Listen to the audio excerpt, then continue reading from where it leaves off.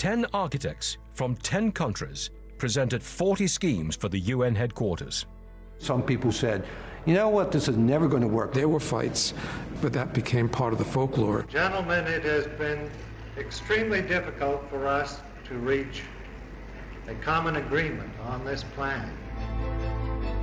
Finally, they whittled it down to just two: the Brazilian Niemeyer's Scheme 23 versus the Frenchman Le Corbusier's Scheme 32.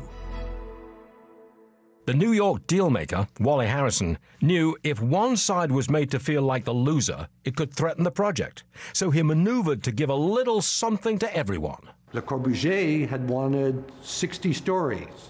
The first design called for 45 stories. In the end, they wound up with 30 stories. Reality sucks. The essence of the compromise was this: one narrow tower, 550 feet tall, oriented north-south, and a separate General Assembly building with a saddle roof built low along First Avenue. Between them, the central courtyard Le Corbusier insisted on for the delegates.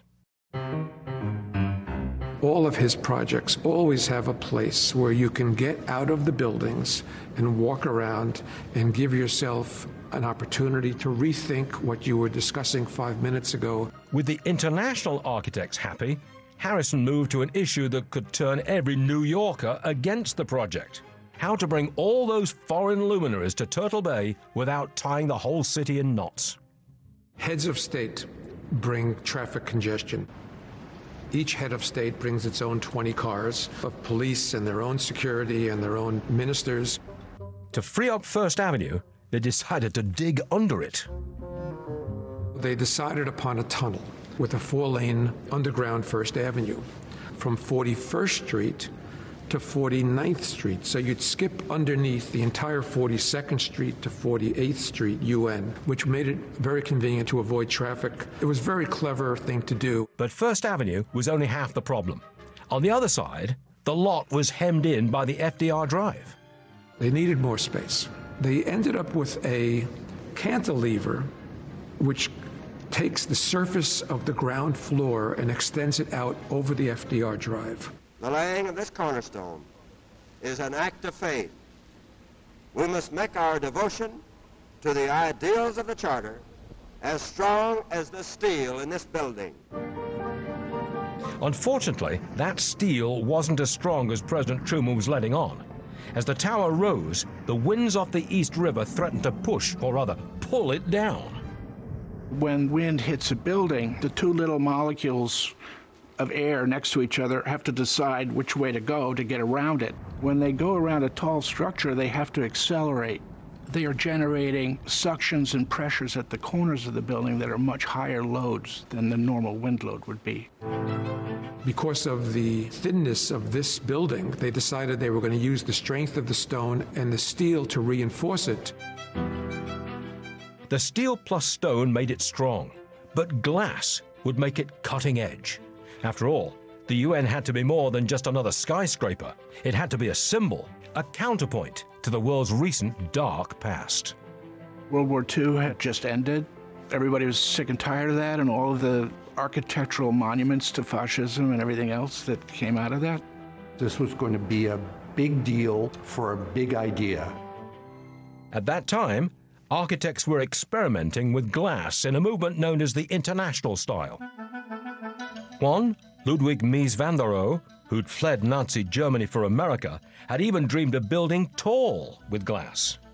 It was sort of a vision, really, ever since Mies proposed this building that was impossible to build with the technologies that they had at the time. Up to this point, the late 1940s, steel-frame skyscrapers had masonry curtain walls of limestone, brick, or granite.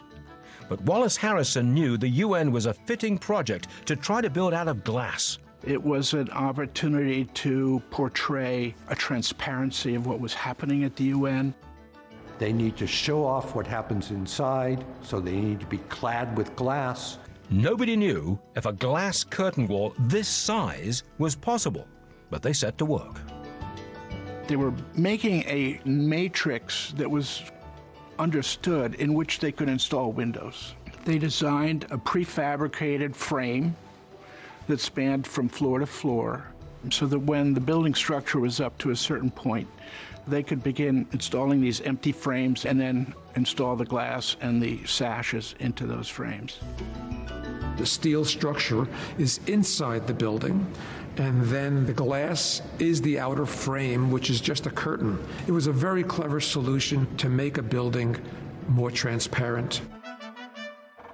The unitized system was like a series of giant picture frames. Each one stood about 12 feet tall and 4 feet wide. The aluminum units were prefabricated and hung on the face of the building like curtains.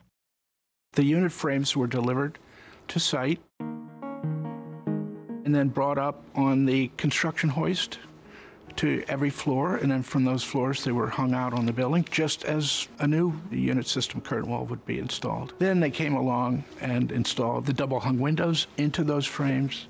But the folks behind the glass curtain were about to take a lot of heat.